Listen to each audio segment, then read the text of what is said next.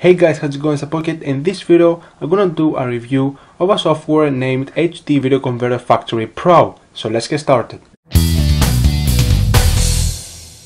HD Video Converter Factory Pro is a software used to compress large video files into smaller and also convert them to different formats. So for example, from MP4 to AVI or MOV file, which is for QuickTime. Unfortunately, this software is only available with Windows 10, 8.1, 8, 7 Vista and XP. Unfortunately, it's not available for Mac OS. It's available for free to download, but if you want to unlock all of its features, you need to go ahead and buy it. Now moving on in some of its features, as you can see, it can convert all of these formats into others, and it accepts all of these resolutions, including 4K, which is very surprising because not many video converters support 4K, basically not yet. It also contains all of these features, including lossless, which is very surprising. Not many video converter software have it. It does not remove any kind of data from the video to be compressed, meaning that you can decompress the video after you have compressed it back to its original format. Next, as you can see, it can compress files very fast. As you can see, the normal compression is usually up to 1 hour depending on the file size and its length, where the software can compress it within a couple of minutes. 5 minutes, 10 minutes usually. It's a very good software. I have tested it and I have seen very good results. And also some other very important features, such as supporting 60 frames per second, or you can compress multiple files in one go. So for example, you can compress 3 videos at the same time to save a lot of time. That was a brief look of the software. So now let's go ahead and see how this application actually works. So this is how the application looks like at first glance. So what we're going to do is to just go through and see how all these features work and how you can use them to compress your own video. So as always, your first move is going to drag this video and drop it in, and as you can see, this is how it looks like once you drop in. Let's go ahead and optimize the compress settings to see how all of this works. So the left hand side, as you can see, these are all the settings which have to do with the compression settings and stuff like that, such as resolution, choosing the correct format. At the bottom is where your files are saved and whether you want to merge 2 videos or multiple videos files. On the top is obviously the main menu, such as adding files. You can also upload and of course clear whatever is on the screen. So let's go ahead and talk about the settings, which I believe is the most important. So from here you can go ahead and choose whichever format you would like to compress. So you also have the video formats, which are over here. You have wet formats, which are where you can compress the video into compatible with YouTube or Vimeo, Facebook, Yahoo, or all of these social media, and also you can compress a video which is compatible with HTML5. So if you are a website developer, this will be very useful for you. Also you got high definition videos such as 4K, Full HD, and also audio. You can convert the video into audio. So for example, if you have a music video and you want to convert it into audio, this will be an option that you have to look at. And of course, some other formats from other very popular companies, including Microsoft, Lenovo, Google, Huawei, and etc. etc. So I'm gonna stick with AVI for this purpose of this video, and I'm gonna set the resolution to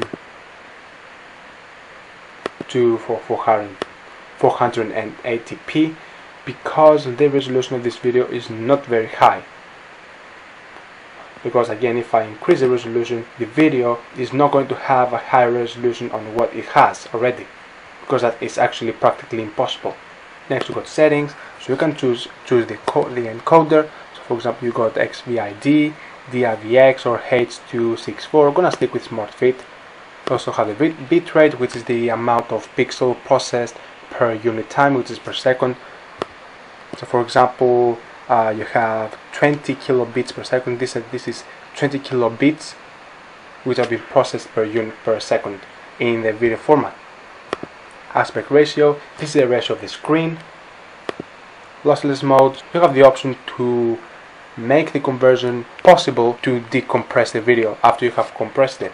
Resolution, and also you got frame rate, which is the amount of frames per second. As you can see, it's up to 60 frames per second, very important. I'm gonna stick with 30 frames per second in this case. So audio, you got channels, so like mono and stereo audio, encoder.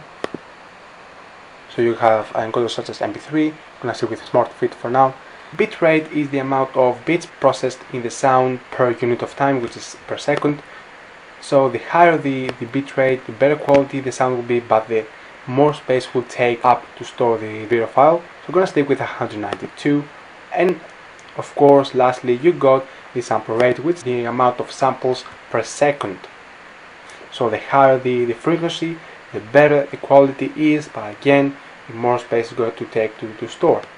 Probably going to increase the sound as well. This is actually boosting the sound of the video, so I'll be pretty comfortable with 150% of its original sound. Next, I'm going to click OK, and we're done with the settings. Next, we're going to have a look on the little video editor software comes with it. So we're going to have a look on a clip, how to create a clip from this video. So if you're familiar with video editors, this will be pretty easy to learn and use. So we're gonna keep the video from here. There, this will be a start, and also the end point will be here. So start and end. So we're gonna click OK. Next, you got the choice to crop the video file. So here, for example, you can rotate the file if you really want to, left or right, and rotate up or down, and rotate it 90 degrees to the left or to the right, and of course crop it on wherever you want. But in this case, I'm not going to crop the file because there is no reason in this case, but you can always crop it, position the crop, and only the part of the video within this square is going to be compressed. So I'm going to click cancel because I don't want to do to save any the changes. And of course, you got the option to add an effect. So you got multiple effects that you can add. So remember, the right window preview of the effect, and the left one is just the original video. So you can keep looking at these effects, and you can choose your favorite one. I'm gonna stick with none because I don't really want to add an effect right now, but you can always choose your favorite one. So I'm gonna click on cancel, and next I'm going to do the last feature of the software to combine multiple videos together. So I'm gonna use the other video I have here, which is quite similar. In this video, what I'm going to do is I'm gonna click on merge, and I'm gonna merge those video files together. First is going to be the video file that we have been working with, and the second one is the video that I just added. I'm gonna click OK, and the settings is going to be the same for both videos. So merging, it merges the two videos together into one, and now this is the one video containing the two merged videos together, and we're going to compress this pack of the two videos merged together by clicking on run, and we're going to do the resolution to 480p. I'm going to click on run, and after it's finished, you're going to have a small message here saying that it has been finished. So now we're going to have a look on the exported video. So this is a video that we just done.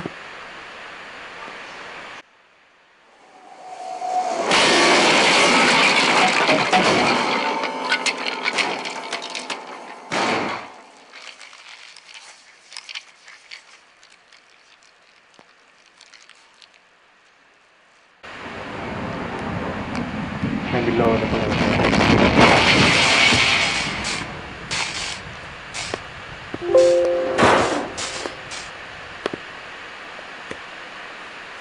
So this is how the video looks like right now. So you can see it's from FX Guru. So you can download this app from free from Google Play Store and App Store. So as you can see, this is how the video looks like after we compress it. Those two videos that we used are compressed into one. And that's it. So you can always go through and add multiple videos, crop them together, and compress them as like using a video editor, but a very basic video editor, because again, this is not a video editor but more a video converter. And of course, if you have multiple large videos that you want to convert, you can always convert multiple videos, so you can save more time doing that. And that's it. So that brings to the end of the video. So that was a video for today, guys. I hope you enjoyed this video. Make sure to hit the like button, drop a comment below, let me know what you think about the software, share this video to your friends, and if you're a new visitor to this channel, make sure to subscribe to get notified to the latest videos uploaded. And as always, thanks for watching.